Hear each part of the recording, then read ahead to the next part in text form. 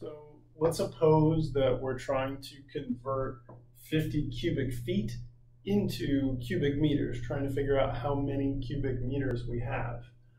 From our conversion chart, we know that 1 foot is the same as 0.3048 meters.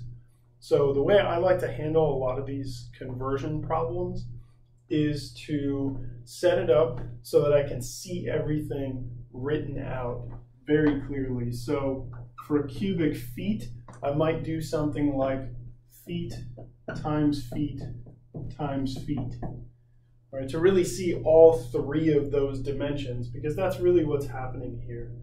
And so if we start with that, we know that we need to get rid of all three of those and end up with 3 sets of meters so that we get our cubic meters.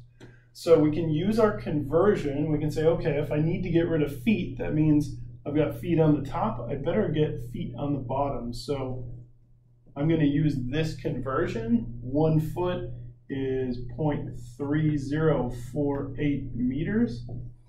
And what I know about that is that this unit of feet will cancel one of these on top. So we still have some work to do, and we only picked up 1 unit of meters. We still need those other 2 dimensions. Well, we can just keep using the same conversion. So 0.3048 meters on top, 1 foot on the bottom. That's going to cancel another unit of feet, and then we just have 1 left. So do this one more time. 0.3048 meters for 1 foot. And then we can say, great, there's our last unit of feet getting canceled. And anything that's on the top, we're going to multiply. Anything that's on the bottom, we're going to divide. So this is essentially a big fraction that we're working with. It just doesn't quite look like it. I like to segment like this just for my own clarity. You might see this in things like chemistry when you're doing a lot of unit conversion. So we're going to multiply across the top 50 and then 0.3048, and that shows up 3 times. So I can't do that one in my head.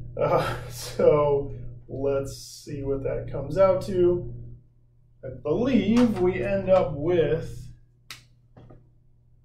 well, let me put it back up there, 1.416 if I round. And it's always a good idea, wait until the end to round. So don't multiply this first one and then round, multiply the next one and then round. That's potentially going to cause some problems. So multiply everything through and then round all the way at the end.